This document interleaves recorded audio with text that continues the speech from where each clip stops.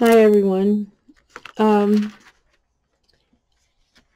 I've been looking just over the last I'd looked into it earlier. It's one thing I was going to get to on Tuesday, but I couldn't find the direction God wanted me to go, and I'm not sure I found the direction fully tonight. But I do want to at least. I do realize what time we're in, and I do realize that though I have had opportunity through many years to know a lot of things and be in the place of a lot of teaching and a lot of activity of God. No, I forgot to turn off my phone.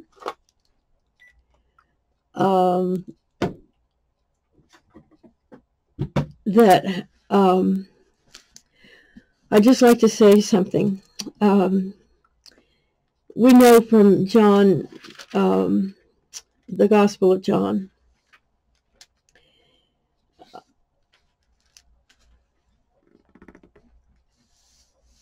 that when Jesus was with the apostles, before he went to pray, in John, he was talking to them at that place where they had communion together. And he was getting pretty serious with them at those times. He'd spoken many things to them, but you have to realize that he's speaking to them after he had spoken to Judas. And I'm not going to get into those things, and told him to go on and do what he had to do. Jesus began to speak pretty seriously to his disciples. And I believe and so I'd like for you to read, if you will. You can go ahead and I'd say maybe go ahead and start with verse 13 in the place where, gosh, it's hard to say because, yeah, let's just say 13, when Jesus washed his disciples' feet. And try not to just picture what you have in your mind. Begin to see that in a realistic way. Sometimes we've been so familiar with these things that we just seem to see, I don't know how to say it. We just begin to see a storybook thing rather than to realize that here is Jesus in a place. He's just sent the one who's going to betray him out to do what is necessary to begin the finishing and the beginning of Jesus's full work. There's so something wonderful about God and about the Father and the Son and the Holy Spirit, and that Jesus is so excited for the Holy Spirit to come, and we know he's talked about that earlier and continues then. He's begun to talk about himself. He talked about his Father in John 13 a lot of times, and he talked about some things that he had spoken to them and his Father was going to do. He talked about the Holy Spirit coming. And sometimes we do this like church doctrine, but this is the heart of the Father. This is the Lamb that was slain before the foundations of the world. This was our Lord, who had to come into this earth like we came, and he had to learn, but he didn't have sin. He didn't have sin because the Holy Spirit was the one who was instrumental in his birth. So I think, without getting too far afield or getting too imaginative, just to realize that it was so important for him to announce and instruct his disciples, that it was so important that even though as he began to talk to them, they became a little bit worried or wearied or whatever it might have been, that it was important for him to show them a way to see and a way to know that he was sending into the world. His going away, what he was going to do, what they were going to see him do, was very important. He had to do this. But what was important to him, that the Holy Spirit was going to bring back the fullness of this, um, and and was going to be in them to bring forth things that Jesus himself, his own words, had sown in the hearts of his disciples and the people that he had spoken with who had believed him. And that if they received these things that he was going to do, the Holy Spirit was going to be very important in their lives and in the lives of all the generations that were going to follow. I'm sure they couldn't even imagine that there were people like us going to be around, and that the things in the world were going to be like they are today versus where they were there in those early times of Jesus. But in these places, Jesus made things clear. And before he finished, and I've said it to me, it was like a revelation to me to find out how excited Jesus was for the Holy Spirit to come. And to me, being raised in a Pentecostal church, a Pentecostal setting, receiving the Holy Spirit, it was necessary. It was good.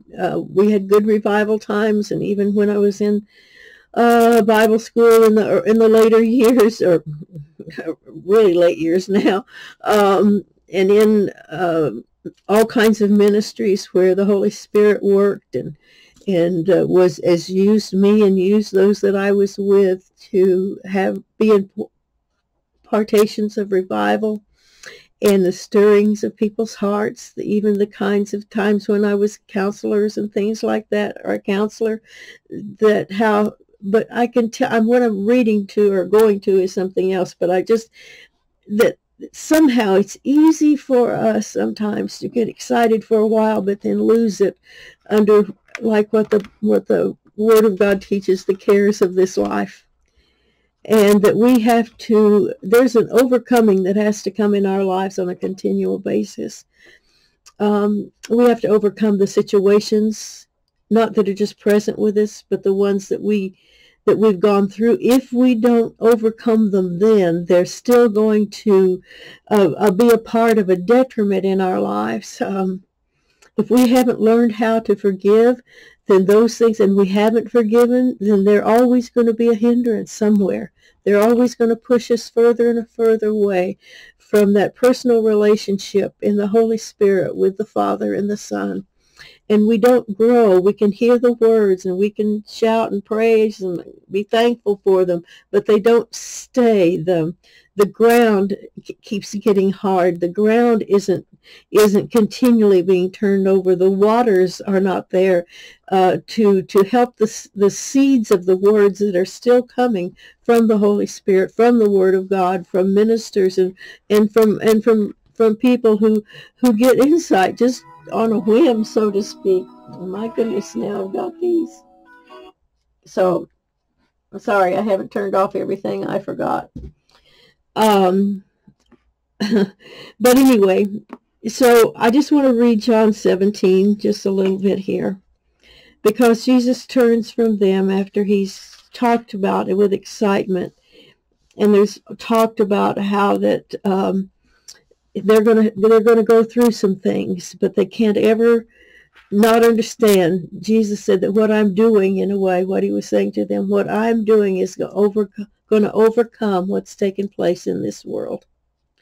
One of the things that I still in my heart get excited with, if I can put it that way, but it's not so much excitement, but I get so thankful to God about how wonderful he is when I understand the things that had gone on before I was certainly ever born, and before even Adam, the man and the woman, were created, and all the things. And I'm just one that constantly is thankful for God, that I'm more and more understanding that God is good, and all this other stuff that men have put out, and all the things that we have to go through today, that God still is God and he's sovereign, and what has happened and what is happening is still, we don't have to fear it, and we don't have to be a part of it to think that our lives are here. We've got to understand the greatness of having the Lord Jesus Christ, having made us a new creation. And the Word of God has to become so important to us. It can't be, if we're not in this Word every day, then we are losing ground. And if we're just reading it to help our problem over whatever it is, or we're just doing a little reading here, or a little there, no, there's our prayer and our activity in the Word of God, and our prayer, in particular, our prayer in the Holy Spirit. If we're baptized in the Holy Spirit, praying in tongues, not just praying for our needs, but moving, not even beyond them sometimes, just putting them in their place before God and believing Him, and then moving and letting things and warning our lives, no matter what our situations are. And I know there are people that are in dire straits in some ways, but I also know that you know God. Hallelujah. So John 17 starts out this way. He had been talking about the coming of the Holy Spirit into the world, and to demonstrate to the world that the people in the world and the world itself needs God, that we need Him as a Savior, and that there is something in Him that He will begin to convict the world of this. And that's what the enemy hates so bad, is that there is a conviction that people know Him and need Him. But right now we're being bombarded with mind-altering and physically altering things that I don't even know how to describe, but except that we who know Him must really become to know Him. We must become and let Him make us who we must be in this time, to hold the things that God has done, so that men will not perish, but that all men will come to a knowledge of the Lord Jesus Christ.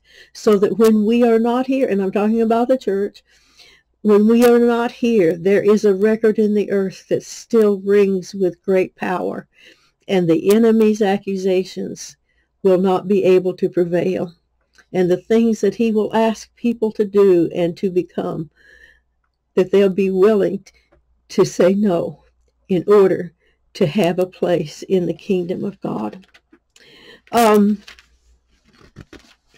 not reading out of the Bible, I usually am, so the pages don't turn. John 17. Jesus began to pray then, and he began to pray for himself. See, he was leaving them excited. He was confident that they were where they needed to be. It doesn't matter if people had their issues and all the troubles of his crucifixion, like Peter did and others. It's like he knows, God knows what he's done is a good thing, and he sees the end from the beginning. He knows that you will prevail. So don't let the enemy or your own self or your own sadnesses stop you from that.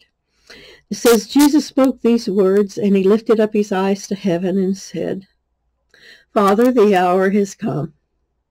And I think sometimes you're going to have to say, I'm going to read this like the Lord's having me read it. I'm not just going to read a scripture necessarily.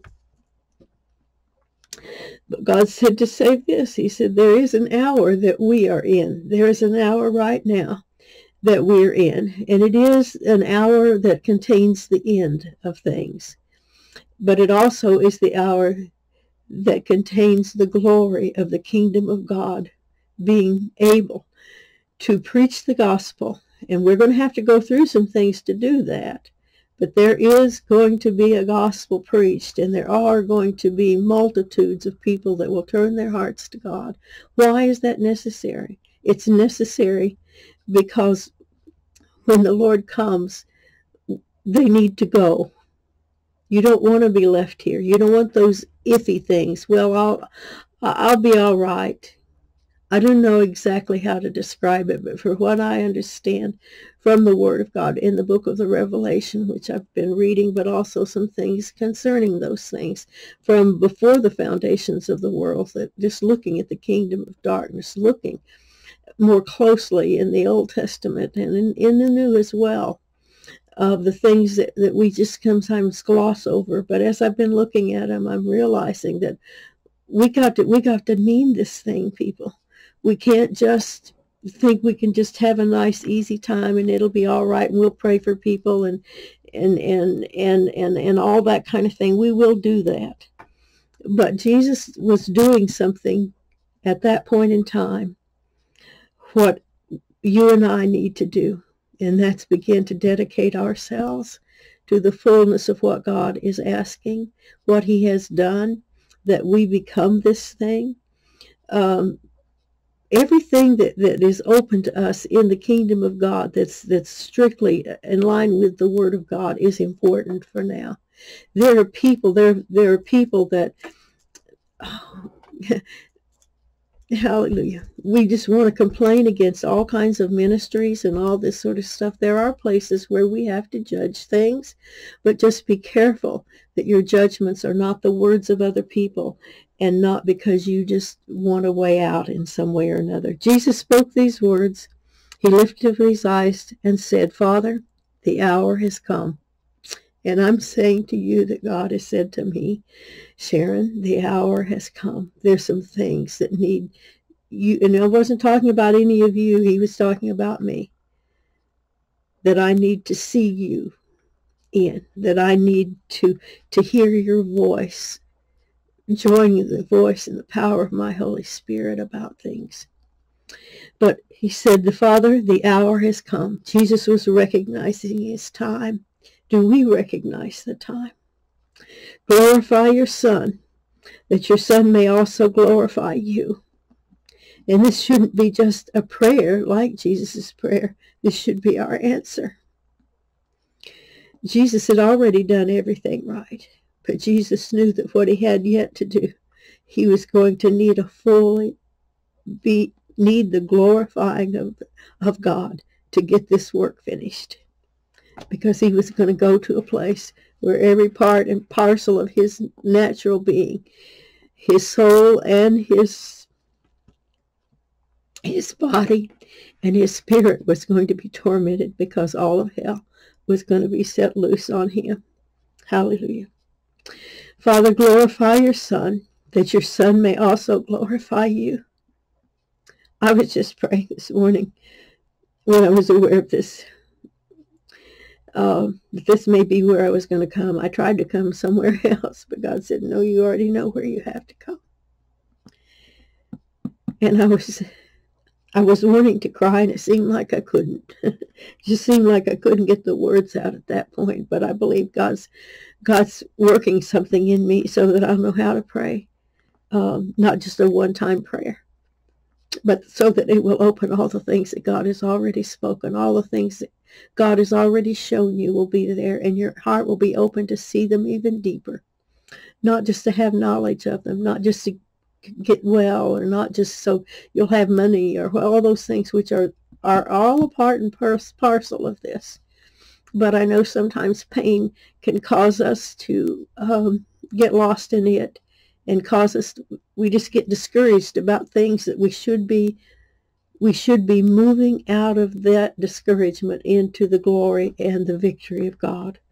And it doesn't mean you're not going to feel these things, you're not going to go through them, but you've got to say that I am so loved. How can I bow my knee, hallelujah, to anything else than to worship God and to let the faith of God rise in me?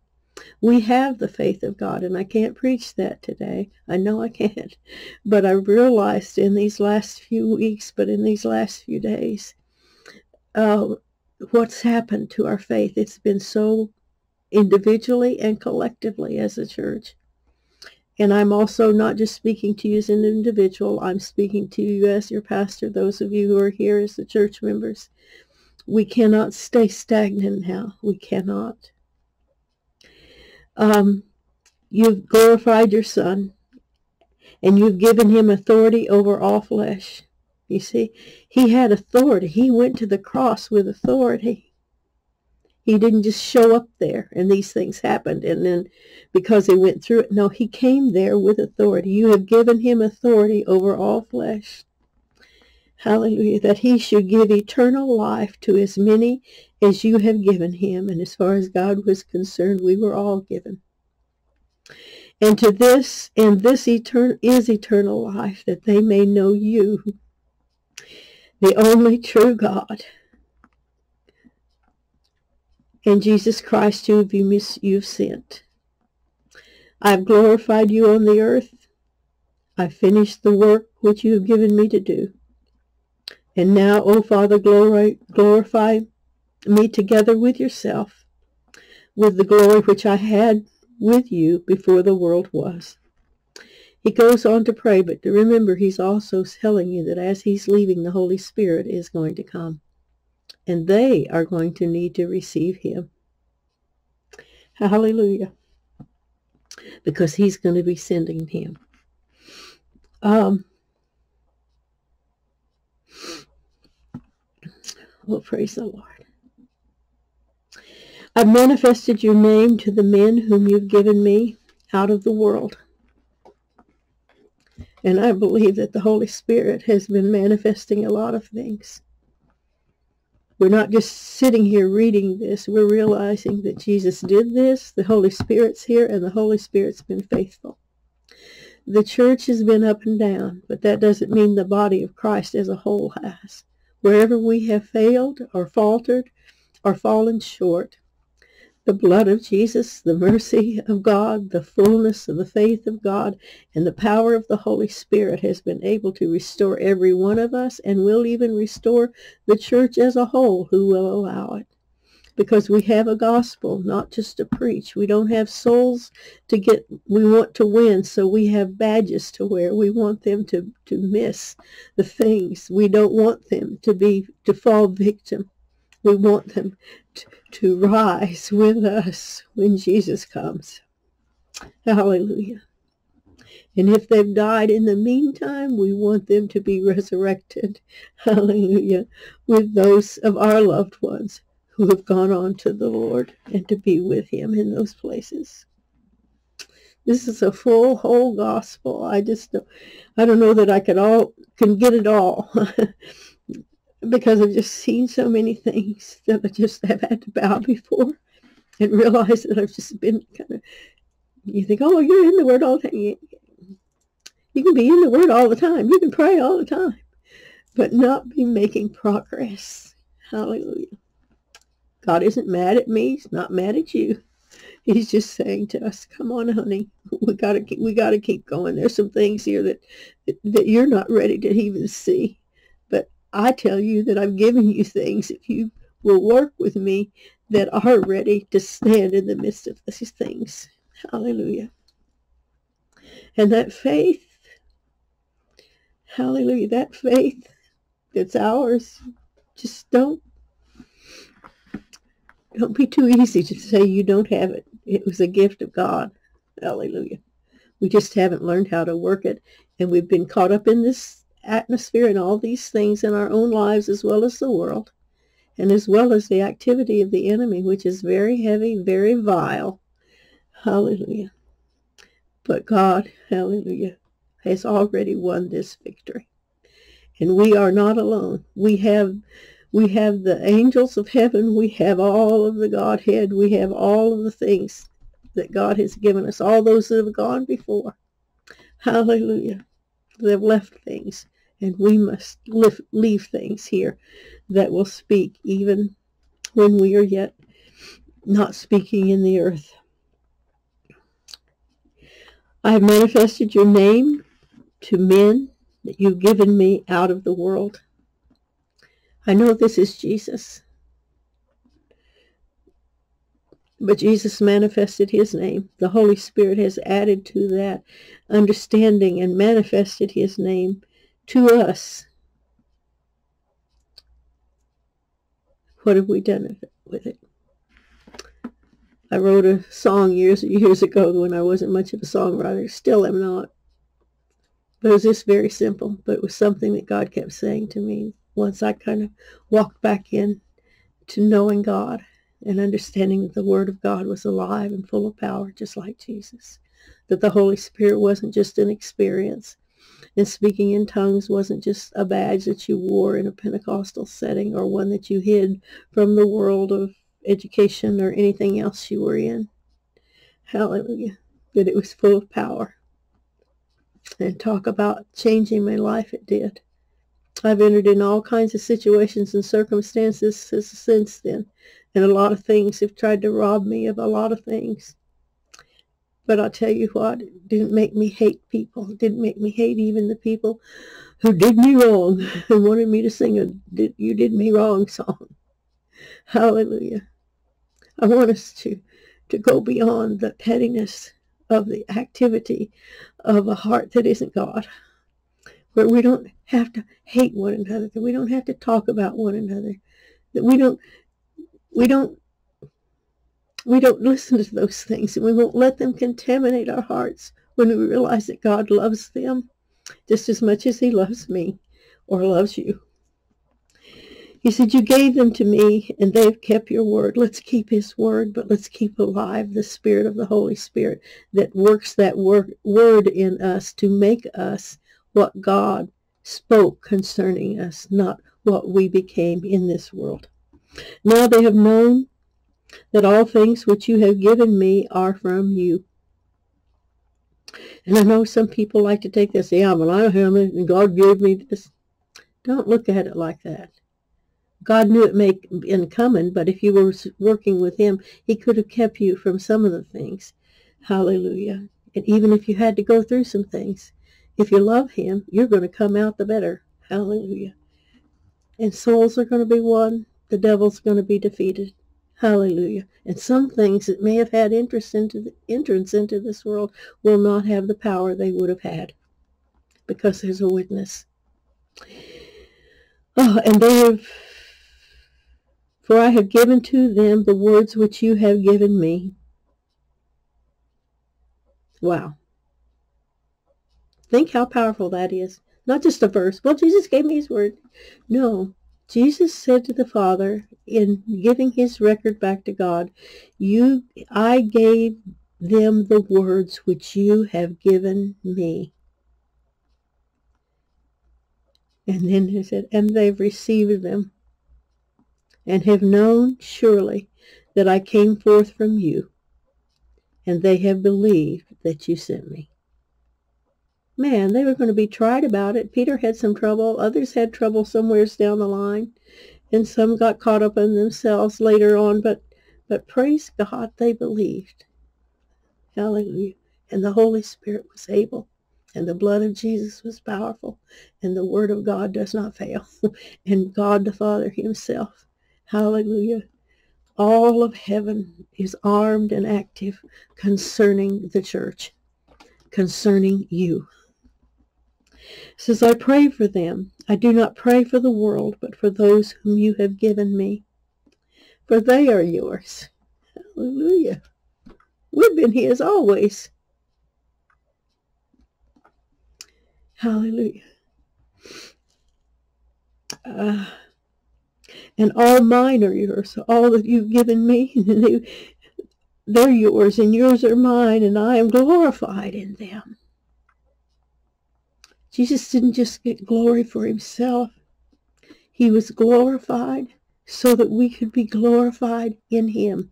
That word glorified is not just to have a spiritual experience. Glorified means the glory of God could be in us. The same power that always had been in the Godhead in bodily form. Hallelujah. It's a power. The glory of God is not just something that we will see, but it is the active power of faith in us. Now I'm no longer in the world. Look at this. But these are in the world. At this point, Jesus had already made his decision. He went to the garden, prayed and labored and interceded under the actuality of what was going to happen to him. He knew his flesh was going to go through it. Spiritually, he was there, but he knew his flesh was going to be tried hard. Hallelujah. Words would come out of his mouth. Father, Father, why hast thou forsaken me? But always, hallelujah. Hallelujah. He dedicated himself here again. We didn't hear the words in heaven when he was sent in the form of an embryo into Mary's womb so that he could take on flesh like ours. He said, no, I'm no longer in the world, but these are in the world. I come to you, Holy Father. Keep them through your name, those whom you have given me, that they may be one as we are. God will always be God, but we are one with him. Hallelujah. We have a lot of things to go through in the ages to come. Just incredible things. Hallelujah. But we will not turn, because we're from Jesus' blood. Hallelujah. Glory to God. While I was with them in the world, I kept them in your name. Those whom you gave me, I've kept. Jesus is saying, I've done this, people. Hallelujah. I'm finishing it. And God will bring it. He'll bring you home. None of them is lost except the son of perdition, that the scriptures might be fulfilled. I believe Jesus longed. I believe if Satan hadn't just gone to Judas so bad that he killed himself, I believe that Jesus could have dealt with him, brought him back. Not. Hallelujah. Don't look at people in your flesh and think you can figure it out. But now I come to you, and these things that I speak in the world, that they may have my joy fulfilled in themselves. What was his joy? Well, it may have many aspects to it, but we know to do the will of the Father, because the will of the Father meant things that we couldn't understand then, still don't fully comprehend. But hallelujah, it conquered things in this area of time that God took out of eternity. Don't forget that. Hallelujah. Eternity open, put this time, all of this that's happened, all the things that will yet come to pass what we see written of in the book of Revelation, that we can get some understanding of. But it is so coordinated with everything. Don't forget that. But anyway, hallelujah. I'll go on and get out of this here. But now I come to you, and these things I speak in the world. I'm speaking them right here in this time, that they may have my joy fulfilled in themselves. Ask yourself, is Jesus' joy fulfilled in me? What will it mean? Not just for me, but what will it mean? Even Holy Spirit, pray about these things. I've given them your word, and the world hates them because they are not of the world, just as I am not of the world. See, Jesus was even praying in faith for what would happen to us. I do not pray that you should take them out of the world, but that you should keep them from the evil one. You say some things for warfare. Hello. Stand up to the enemy. Stand up to your thoughts of your own heart, or the ways that want to prevail over you. These are not of the world, just as I'm not of the world.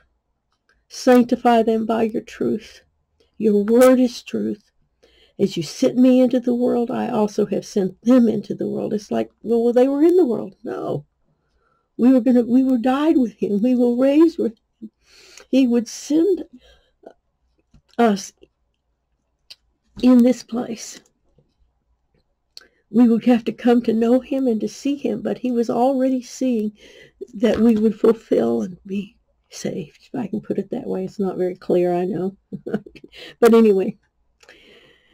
Sanctify them by your truth. Your word is truth. As you sent me into the world, I have also sent them into the world. And for their sakes I sanctify myself, that they may also be sanctified by the truth. I believe this is a word sometimes we haven't fully known what it meant to be sanctified. But I'm not going to take time. I don't fully have the fullness of it myself. I just understand more and more that Jesus sanctified himself so we could be sanctified. Hallelujah. It's not a doctrine. It's a spiritual thing. And then he prays for all believers. I'm not going to elaborate any more than I have, that I know of, unless the Lord would have me to. So when we pray this, as Jesus prays for all believers, let's not just include ourselves or those that have gone on before us that we know died in Christ. Just realize to be dead, to die in Christ means that hallelujah. Oh, it's so marvelous. But anyway, it's not I'm a Christian. Realize the fullness of what being Christian is, not Christianese, not Greek or Hebrew or anything like that per se, but to realize the new language of God that is in Christ Jesus, that we can read. But when we read, it wasn't just for information. It's for us to believe. Our reading of this word should come with faith. And faith should grow in its fullness of properties. Not to get things. Not to think that, oh, I don't have enough faith. We have faith. Hallelujah. We have to understand how faith is, how it works. Praise God. But we can still stand in it. I don't pray for these alone, but also for those who will believe in me through their word. People need to believe, not just us now here, but people need to believe because of our words, the activity of heaven, so that God can speak to them the marvelous things. When we go to win souls and things like that, we don't just try to win souls to have numbers. But we want them to hear a voice from God that they can never forget, not just the words of men, not just offering them something. We are giving them something. Our words need to be full of spirit and life that can be trusted. Yes, they have to believe. Yes, they have to live. But we have to be in places to be more than just numbers. That God doesn't look at them as their souls. Yes, no, they're spirits that have souls. Hallelujah. They have bodies that we can't see. That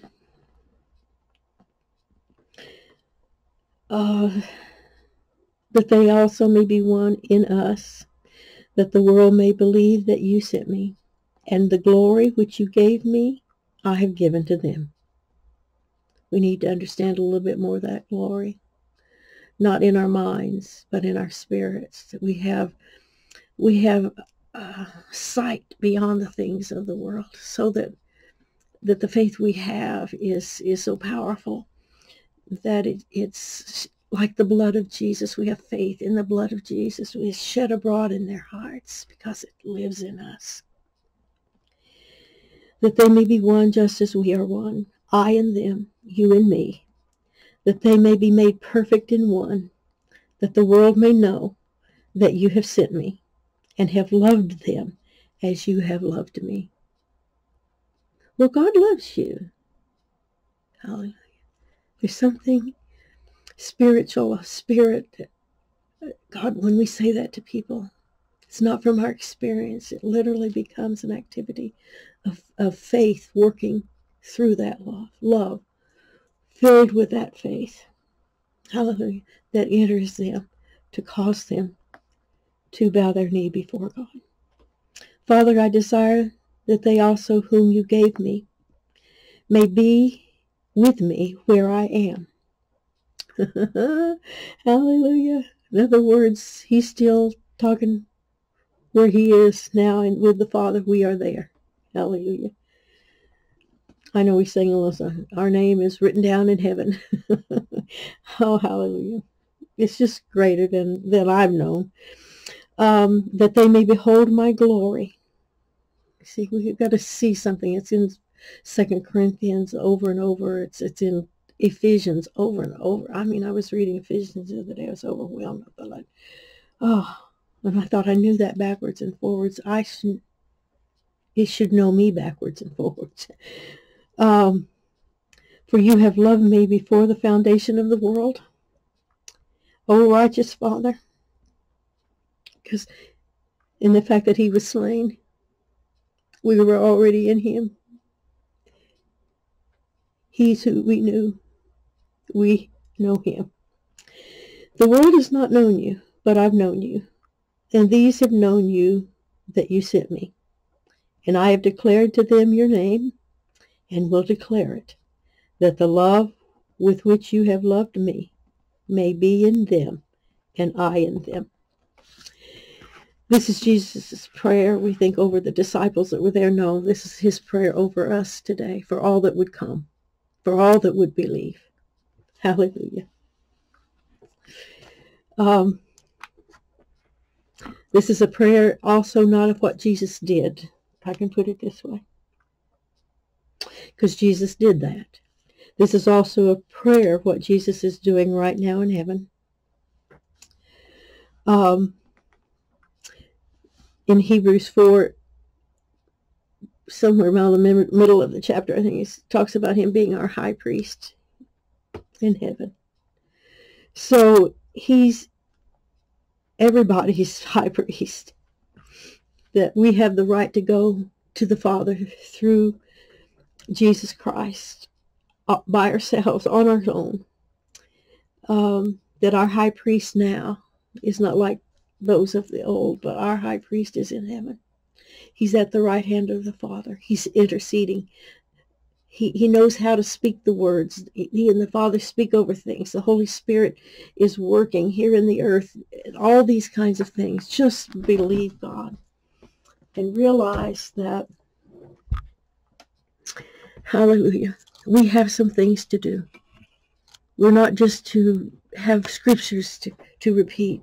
We're supposed to have the activity of the Holy Spirit in us, the power, the revelation, the insight, the prophecy of God has to rise up. We may not be all in the prophetic area of ministry, but that has to live in us. Everything that's being spoken, the things that are coming forth from the Father through that evangelist, they all work in their places, all these things, but at the same time, that relationship with Jesus Christ, as he had with the Father and with the Holy Spirit, because the Holy Spirit was with him.